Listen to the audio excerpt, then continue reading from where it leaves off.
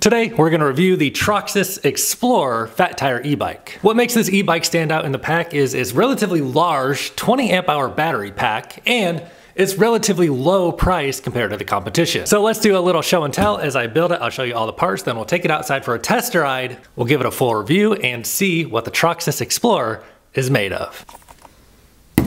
Ow. Okay, I quit.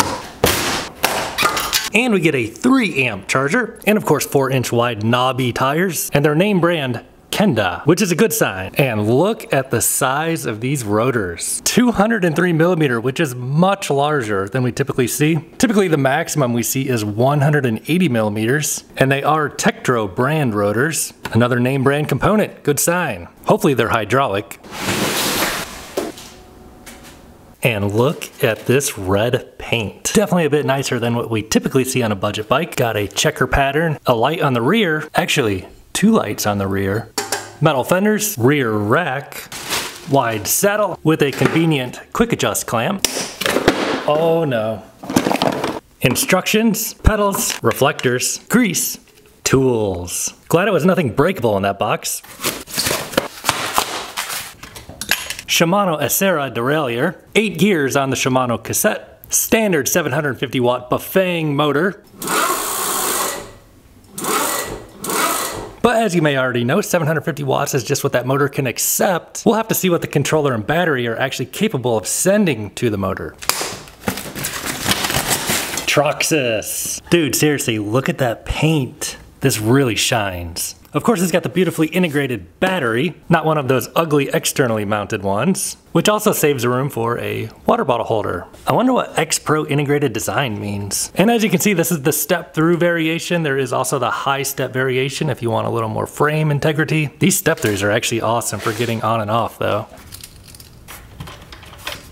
Let's take a look at this battery. Ooh, it's a big one. Definitely got some weight to it. 48 volt, 20 amp hour. That's about as big as they come. Got a little indicator light on there. Throw it on the charger.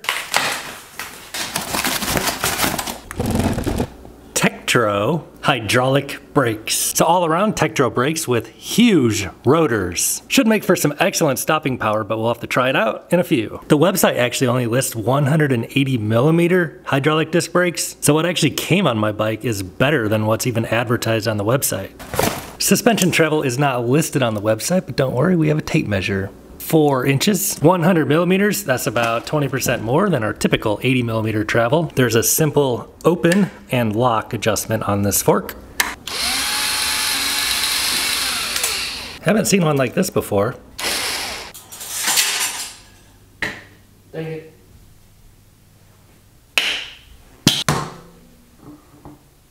Does not come with a quick release lever on the front, which makes it a little bit more difficult to put the front wheel on and off, and also a little bit more difficult for a random person to come up and just take your wheel. Absolutely no rubbing of the brakes. That's not true for all bikes. And once again, it looks like a hurricane came through here. And done. So let's take a closer look at this thing. Handlebars have a rise to them, and they also sweep back just a little bit. It's got round rubber hand grips, 8-speed Shimano shifter, nice little dashboard operator here, thumb throttle on the left, and the Tektro hydraulic disc brakes have nice levers. The calipers are also Tektro hydraulic, both on the front of the bike as well as the back of the bike. Same exact Tektro rotor on the rear. Also 203 millimeters on the rear. Giant rotors and excellent brakes on this bike. Troxus saddle is wide, which makes for a comfortable saddle. Rear rack claims to support 55 pounds. Looks like there's some sort of way to make an attachment on here. Maybe pannier bags. Some more mounting points on the front. Let's turn it on. It's got a bright and basic display. Try out the menus. So you get your miles, average mile per hour, max miles per hour, time, calories, and your power output. Always love to see power output on these things. And that's it. Pedal assist levels go from 0 to 5. There's a light switch. There's what it looks like. It's a lightweight and minimalist light. And it also turns on the dual lights on the rear of the bike. Let's see if they're brake lights. Yes, sir. Holding down the brake lever, they flash when you hold the brake Nice little safety feature, and they are actually pretty bright, although this camera angle probably doesn't show that. All right, let's take the Troxus Explorer out for a test ride. Got a little bit of gear on the rear rack. Always nice to have a rear rack on these bikes. Love how easy it is to get on these step-through frames. Battery should be almost full. We'll start with the Strava so we can see our official range on this bike. Shows full, but it might not be totally full. Well, let's get out there and go. All right, going to do the 20% hill climb on the Troxus Explorer. We're on pedal assist 5. Pretty much full charge, thumb throttle only, ready, go. So let's see what kind of torque this thing has on its own. 600 watts, 500 watts. So this one's gonna need a bit of a rollout. The way it's programmed, it's not gonna give us full power off the line. So with a little bit of a rollout here, going about only 4 or 5 miles an hour, full throttle now, has a chance for it to kick in all the power, 800 watts, 700 watts, 600 watts, 500 watts, 400 watts. So this one's not like the #1 greatest hill climber. Let's try it one more time. So rolling into the hill at about 5 miles an hour, full throttle now, and it's giving us 900 watts, 900 watts, 900 watts, 800 watts, 700 watts.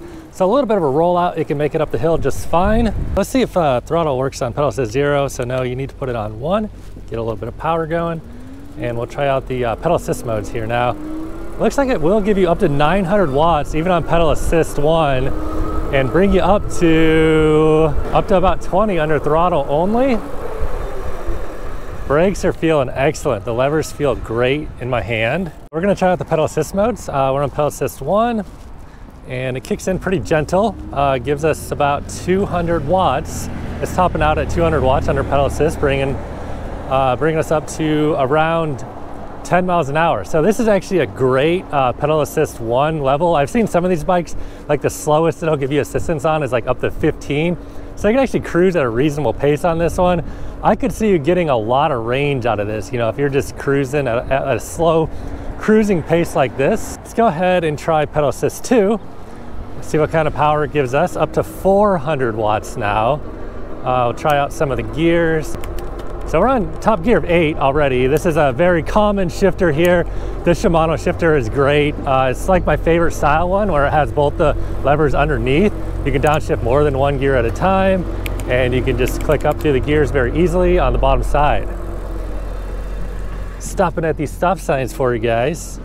So let's see what pedal assist 2 brings us up to in terms of speed, or where it holds us at. It'll bring you up to 15 miles per hour. And then bump it up 1 more. Now you can go 20 miles an hour. What kind of power did that give us? Let me bring it down a little bit. It gives us 600 watts. So 600 watts on pedal assist 3. So I like how this is laid out. And now pedal assist 4, I'm guessing it'll be 800 watts. Let's see. Yeah, 800 watts. So pretty predictable. Comes in jumps of like 200 watts.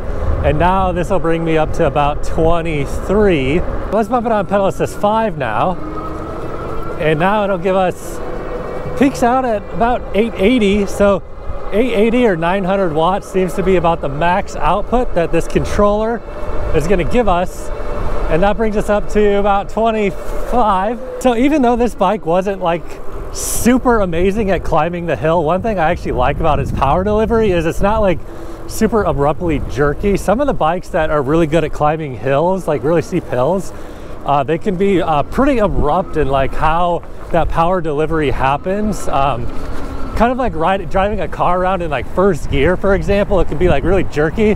This kind of feels like more like you're in gear like 3 or 4 out of 5. So this motor might be a little more tailored to getting better performance at higher cruising speeds rather than super steep hill climbs. Come on, cars. All right, let's see, 900 watts of power output. Gears are good. Getting up to 27, 28.5, and then right around 29, it cuts you off electronically and starts reducing how much power it's giving you. But it'll hold you right around 28, which is the maximum legal limit for a class 3 electric bike. So this is pretty much a by the book class 3 electric bike. The throttle will help you up to 20 miles per hour, which is legal. And then pedal assist up to 28 miles per hour, which is also the legal maximum limit on a 750 watt motor here in the States where I live. So this is a nice ride. I'm having fun out here. These Fat Tire e-bikes are always a blast. This one reminds me of another model that I really liked in many ways. Except this one's actually a lot cheaper than the other one I'm thinking of. Let's do a little lane split in here. Dude, I'm telling you, having a bicycle is everything around here. Who wants to be in LA traffic in a car? So this bike feels very nimble and nice for a Fat Tire e-bike for sure. Let's see how the pedal assist is from a stop on 5. So it kicks in like right away and kind of eases onto it in the beginning, which is really nice because I've been on some of these like cheaper bikes where like it'll just abruptly give you all the power instantly, and that can be for a pretty jarring ride. You really don't want all the power like from a stop because, for example, like if you just get 1,000 watts like as soon as you start pedaling. So this is nice, it ramps on the power in like a pretty linear way, but you do get up to 900 watts like relatively quickly. So I gotta say, man, this is a pretty awesome bike so far. Actually, the biggest thing about this bike that's impressive to me is the price that it's at for the size battery. And so far, you know, like everything seems like pretty legit on this bike. Another really popular bike that's almost identical to this one, except it has a smaller battery, costs more than what they have this listed for right now. So this one for me, I'm just really liking cruising on pedal assist 3, going 19 miles an hour. So it's giving me like 400 watts. It's a nice easy cruising pace, and I mean with this big battery you could probably get some pretty serious range out of this one. Riding position on this is nice. The riser handlebars, and they're just swept back just a little bit, so it's not, you know, like your really super laid back cruiser. You can still like ride this one like an actual, you know, like mountain bike, I guess you could say, but it is a comfortable riding position. Rolling into this little hill here, pedal assist 3, 20 miles an hour. Let's see what kind of power it gives us to get up this hill. Yeah, right around 600 watts, still holding us at 19-ish miles an hour.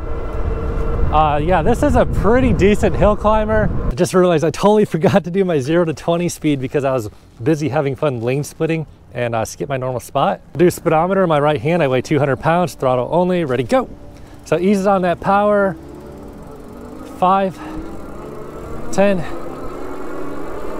15, 20. So respectably quick, powerful bike for sure. Is the speedometer accurate? Yeah, I'd say so. They're the GPS will lag just a little bit because it is GPS, but yeah, they're both showing basically the exact same speed. Let's do a little bit of riding over here by the Venice canals. Have you guys seen these before? See how it does on some more nimble kind of riding stuff.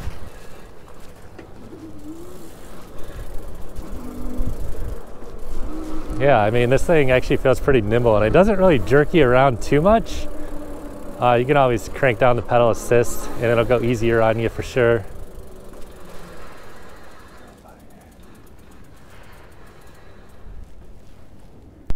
Hello. Hi. I was just trying to squeeze through. Yeah, you're not supposed to ride those in the Oh. It's not legal. There's signs everywhere. Oh, I didn't know that. All right, I'll get out of here. So I'll crank it up to pedal assist 5 here, be respectful of the neighbors, and see about this little hill climb here. Throttle, go. Oh yeah. No problem. Not pedaling, pedaling, power.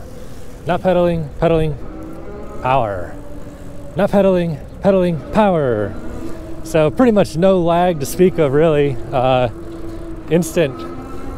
Very great cadence sensor on this bike. It's all around really about all you could ask for from a cadence sensor, honestly. Sometimes these cadence sensors can have like really bad lag, and sometimes they're just like way too abrupt and jerky. This one's a pretty good one. So let's get out here, have some fun. We'll see what the range is like and try another long, steep hill here in a little bit. We'll definitely test these brakes out, still bedding them in, but they feel really nice so far. These are probably going to be the most powerful brakes I've tried on any of these Fat Tire cruisers so far. I mean, they just have all the ingredients. They're hydraulic, they have massive rotors, they're name brand Tektro. Let's give it a go at a little bit of off-road riding here. So it does have that front suspension. It can either lock or unlock. I just ride with it unlocked all the time for more comfort. You know, it's pretty typical riding conditions. You know, it has these fat tire, knobby tires. They can get you through the sand and through these trails. Definitely has enough power to power you on through the loose sand, and you know, probably best riding on pavement, but it's one of these bikes that can do anything.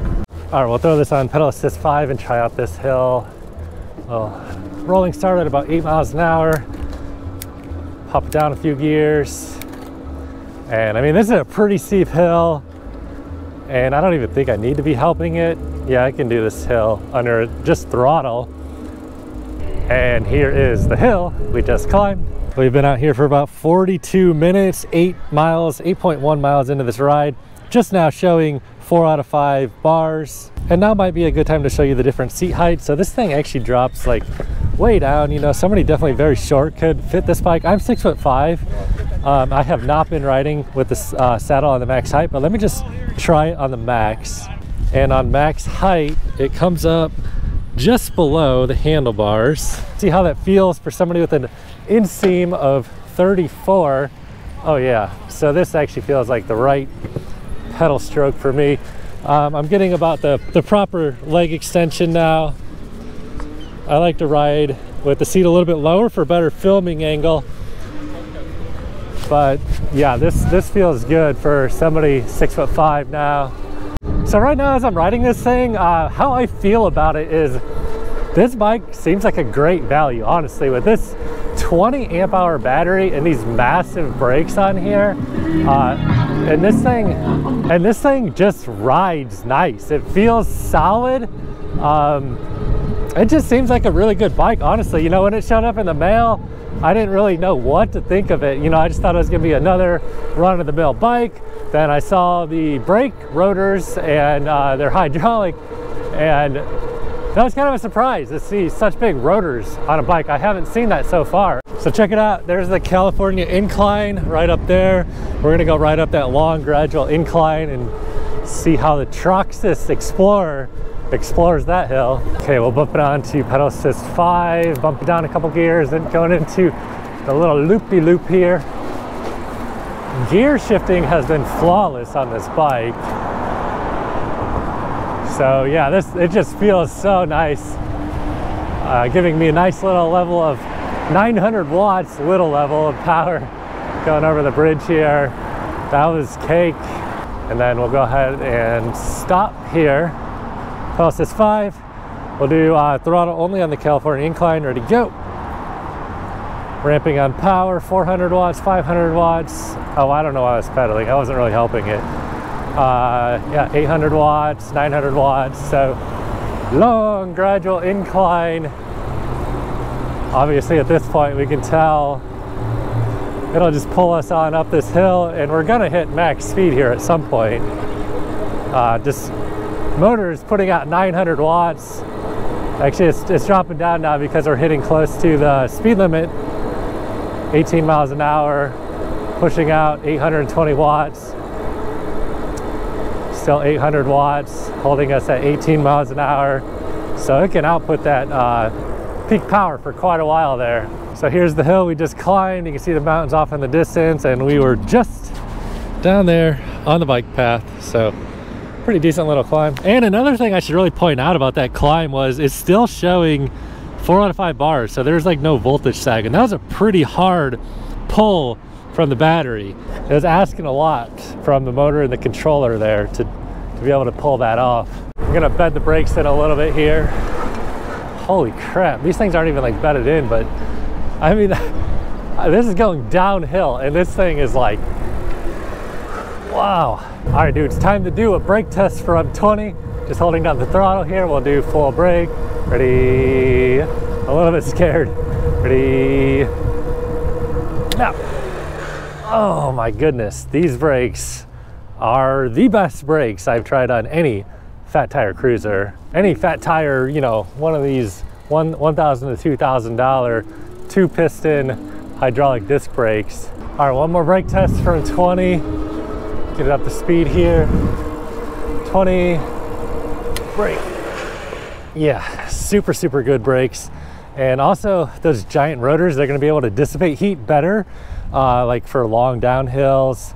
Just the bigger rotor gives you more surface area and you'll be able to dissipate more heat and not have to worry about brake fade if you're gonna be going down some big descents or something like that.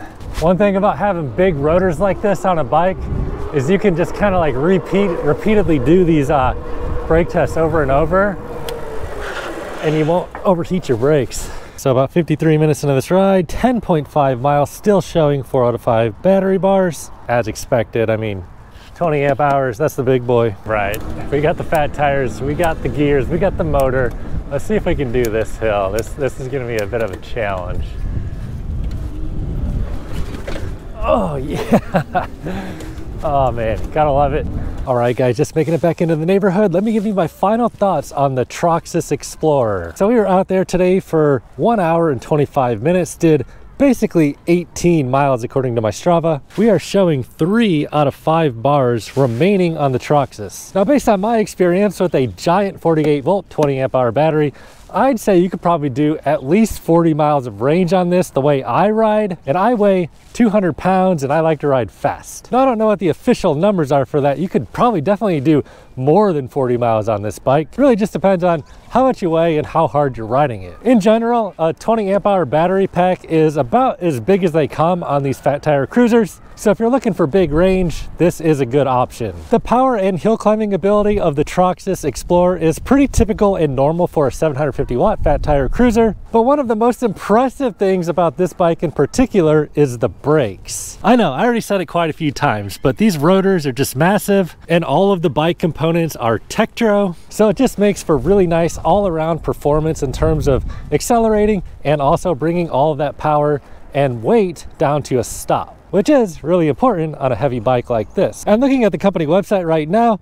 This bike is on sale for $13.79. And compared to other bikes I've reviewed, the battery size and brakes and overall package that's being offered for $13.79, I mean, truly, that's a pretty darn good value. I can think of quite a few bikes I've reviewed on this channel that they're charging more and offering less. So that's my 2 cents on this bike. If you want to grab one, you can use the discount link below this video in the description box. And of course, if you did use that link, it would help support this channel and I would greatly appreciate your support. However, if this is not the bike for you, you can watch this video here next. If you enjoyed the video, give me a thumbs up, drop a comment, and I'll catch you in my next one.